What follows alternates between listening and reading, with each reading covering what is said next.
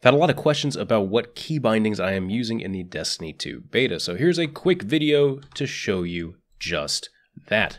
In the key mapping section, which can be, you can hit escape, go there, or hitting the normal, hitting F1 and then going to settings by pressing D, that'll get you to the key map area. I know it's a little weird getting used to these settings. So fire is just going to be left mouse click, hold zoom, right mouse click, which is pretty basic for normal FPSs. Melee for me is F. I've been playing a lot of Overwatch, and F is just a very quick key to quickly just tap on the right, since my main movement is going to be WASD. So I just move my index finger over like half a centimeter, boom, and I can melee someone.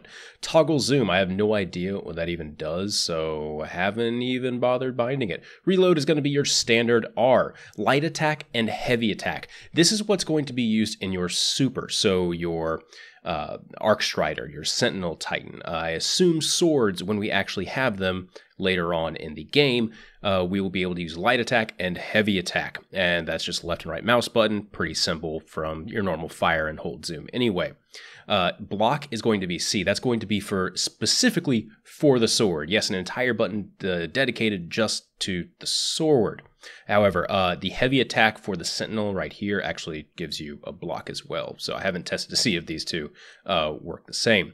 Jump is going to be standard spacebar. Hold sprint, haven't bound that. I am more used to a toggle sprint. So you press shift and then you run. You don't have to hold shift down the entire time because that gets a little bit tiring on your pinky finger. More importantly, if you are toggling sprint, it's much easier to then crouch, because that will allow you to slide. So if you are running forward, you can just kind of slide your left pinky down from shift to control to get off a quick slide. My class ability is bound to a mouse button. There are two buttons here, and it is the furthest or the closest button to my left click. Air move is also bound to a mouse button. That is only going to be used by the Warlock Dawnblade subclass. So I'll probably unbind that in the future and give that key right there a little bit more use. Class ability is actually a very important thing to have. I believe the standard one is something like X or V, which is very awkward to hit with WASD. Like your index finger has to move up, or you have to hit it with your thumb, and it feels a little bit awkward. So if you have a mouse with extra buttons on it, please bind it to that, or bind it to something else like caps lock.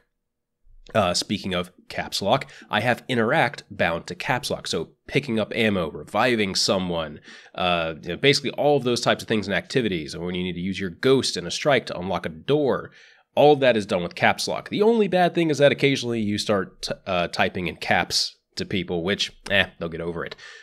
Grenade is bound to E because grenades, you need to get to them quick. It's a very split-second decision thing.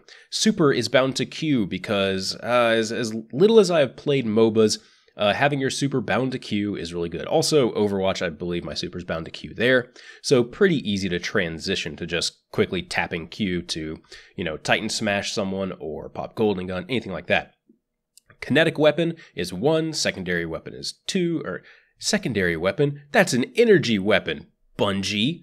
Heavy Weapon, we don't have heavy weapons, we have power weapons. I found something wrong with the beta.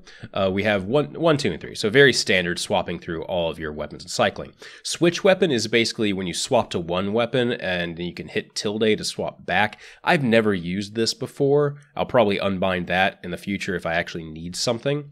For vehicles, which we don't actually have here, we have primary fire, secondary fire, zoom as left mouse button, or right mouse button. Boost is also apparently right mouse button. Brake is going to be shift. Exit vehicle is spacebar. Very odd things here for the vehicles. We haven't had a chance to use these yet, so I will probably be rebinding those sometime in the future. One other thing people probably want to just know about controls. I don't know what my DPI is set to on this mouse. It's like a middle setting, and I have my look sensitivity set at 4. And then ADS sensitivity modifier, I put that at 0.8 because you want to be able to look around pretty quickly in the game. But when you are ADSing, you want to have very precise aim. And I found that if I kept it on just 1 where it normally is, I was overshooting targets, not able, it wasn't a direct 1-to-1 movement. But turning it down to 0.8 made it slow down just enough that I was able to just perfectly land shots for the most part. Vertical and horizontal inversion, if you need that, please do. Aim smoothing, turn that off. Always keep that off. Always keep that off. It does not help you. For controller, if you want to play Destiny on PC with all these beautiful graphics, 60 FPS, but you prefer using a controller, just take your normal Xbox, your PlayStation controller, and plug it in. That's all you gotta do, and it'll be like playing console Destiny, which is really nice.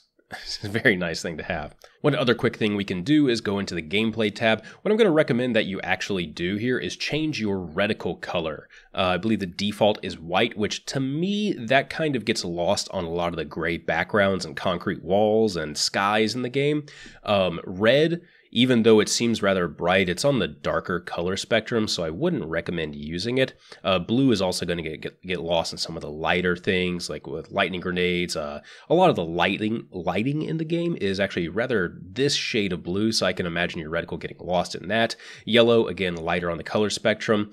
Yellow and green are two okay ones. Yellow's too close to the sky for me. Green has always been my go-to crosshair ever since, like, God, Medal of Honor Allied Assault days, making custom crosshair mods just to have this neon green crosshair, because it's super easy to see your crosshair next to everything else in the game. Nothing in this game is this color, except maybe some like Crota energy stuff, which in that case, if you're doing a lot of Crota stuff, you can probably switch to red, because that's a pretty different color spectrum there. But green is what I would use for your reticle, just to always see it against the background. All right, that about does it. I hope some of these key binding suggestions really helped you out. Like I said, just put your super on Q, your grenade on E, melee on F, have a class ability bound to your mouse, and you're going to have a much better time. If you need to swap some of that stuff around, like putting class ability on the keyboard and maybe melee on your mouse, that's fine too. Really, you just got to use something that's more comfortable. And the default key bindings feel very awkward in the game. So best of luck to you guys. Hope this helped you out. Thanks for watching, and I'll see you next time.